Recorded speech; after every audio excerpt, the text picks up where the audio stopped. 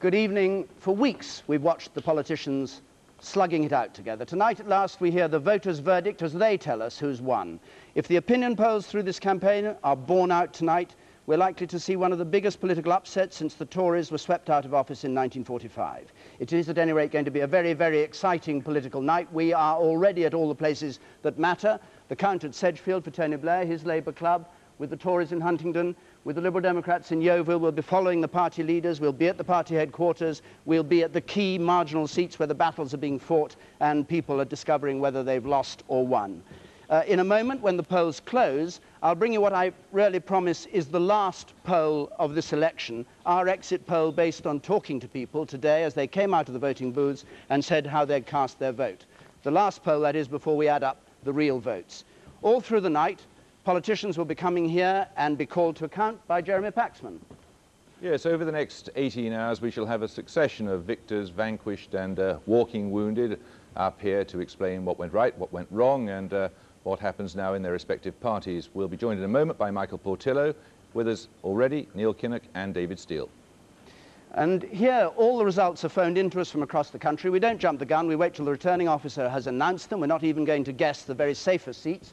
And when the facts are marshalled, they're given to Peter Snow, who will illustrate what's happened on the battlefield. Yes, David, and we'll be illustrating this battle for power in a more adventurous and inventive way than we've ever done before. And of course, the battle will be won or lost in these key battleground seats, all blue in the last Parliament, Conservatives defending themselves against Labour, the Liberal Democrats, the Scottish Nationalists, the Welsh Nationalists, and so on. And how many of these seats will Labour manage to turn red tonight, the Scottish National Party yellow, and the Liberal Democrats gold in their contest to cross Downing Street and open the door to number 10? As the results come in, we'll be looking at the hows and whys of this election and watching to see whose picture will be there on the stairs of number 10 above Margaret Thatcher's and John Major's. Will it be John Major again, or will this space be occupied by Tony Blair? David. It's not just the way we vote that we'll be looking at, it's why we voted the way we did in different parts of the country. Our experts up there are looking at all of that, and Peter Kellner will tell all. And over here at the round table with me, Robin Oakley, the BBC's political editor, will be looking at the battles that lie ahead, and Professor Anthony King of Essex University will place this, which could well be the last general election of this century, into context. And in addition to many correspondents, we have one special roving reporter tonight, Frank Skinner. Hello, David. We're in mid-air at the moment. Where are we, Alec? Right over Pontefract now. There you go. I might pop down for a cake. We're going to get to Leeds, Manchester, Birmingham. I'm going to get the word on the street. I'm going to supply a sort of a low-brow, down-at-heel counterpoint to your intellectual analysis in the studio. So I'm sort of BBC's bit of rough for the night. And it's still light in the north of England. Isn't that odd?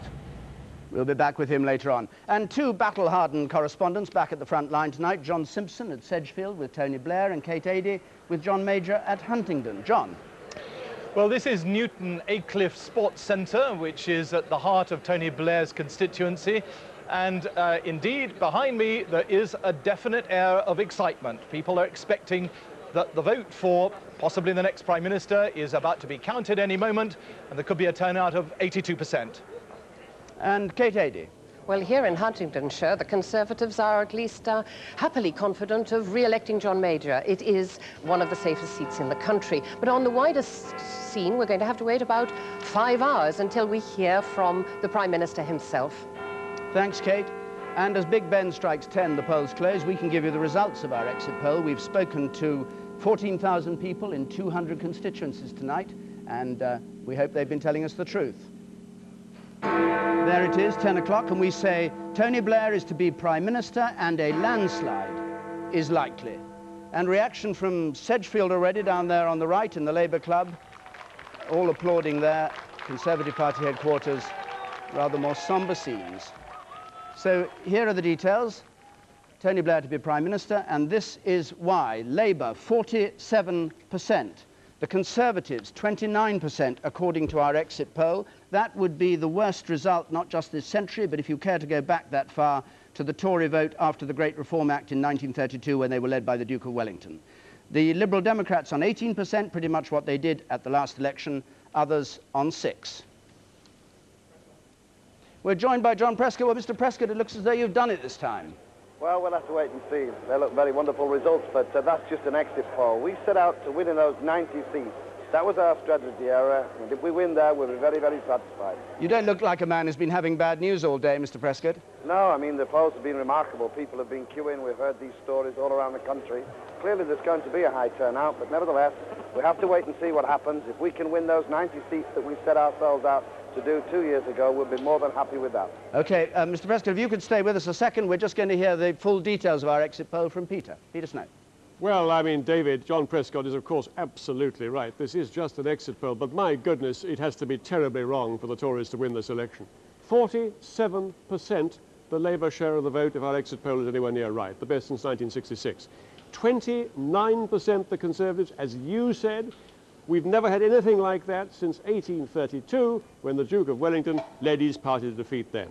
In 18% for the Liberal Democrats and 6% for the others. Also, incidentally, that 18% lead by Labour over the Conservatives, bigger even than the record lead that Clement Attlee had over Winston Churchill in 1945. Now, the changes that would represent on the last general election, here they go. Labour up 12% on last time. The Tories down 14%. No change for the Liberal Democrats, and 1% up the others. You'd expect that. Lots of other people contesting this time like the referendum party. Now, let's bring down our swingometer and see what all that means. Here it comes. Now, these are all the vulnerable red Labour MPs vulnerable to a Tory swing. Needn't worry about them, I don't think. These are the blue Conservative MPs vulnerable to each point of swing to Labour. What would happen if there were no swing at all? There'd be a Conservative majority, we estimate, on the new boundaries of something like 27. Now, these are the blue Conservative MPs who turn to red seats for Labour for a swing of 4.5%. Something like 55 of them would go red, and that would be Mr. Blair back with a bare majority. But the swing our exit poll is suggesting, just watch this. On it goes. Look at those blue seats turning red. They go on and on and on, more than 100 of them, until you get to 13%. Now, that swing, if it was precisely accurate, uniform all over the country, would see Labour in with a majority of very nearly 200. But just take the band of error. Don't forget, these exit polls can be 2% out in either direction. They can be even more than that if they're very wrong. But if they're 2% out of the margin of error, then at the bottom end of our swing, it's 11% to Labour. But look, Labour with a majority of more than 100 with an 11% swing. If the swing was at the top end of our band of error, at 15%, then Labour would be in with a majority of over 200. It'd be something quite unique for the Labour Party, and a record, certainly, since 1945. There we are then, a 13% swing, and it's even worse than that for the Tories if our exit poll is anywhere near right, because we're getting messages from the detail of the poll that there's a lot of tactical voting going on, that the Liberal Democrats may do better than the national swing of the seats they're chasing, and also the Tories are doing badly in their own seats, David. Thanks very much, Peter. Look, the ballot box is already arriving at Sunderland South, being rushed in. Sunderland South making a point always of trying to be the first to declare, and actually a very useful seat because it'll give us the first indication of whether this landslide we're talking about is actually going to happen in reality. 57 minutes is the all-time record from the close of poll to getting a result in. That would mean 3 minutes before 11 o'clock. We'll see whether Sunderland beats that. But we're joined now by Dr. Brian Mawhinney, the chairman of the Conservative Party, the man who led this campaign. Dr. Mawhinney, it's not a very good exit poll for you. It does look as though you've lost. Well, the country has made its decision, David. We have a new government. We simply have to wait to determine the government that is, which choice the British people have made. Are you saying that you accept that Labour has won? No, I'm saying that when the polls closed, all of those votes in ballot boxes up and down the country constitute a new parliament. They constitute a new government. That may be a government led by John Major, or it may be a government led by Tony Blair. All the speculation, in a sense, is over. We will find the result fairly soon. I'm a patient man. But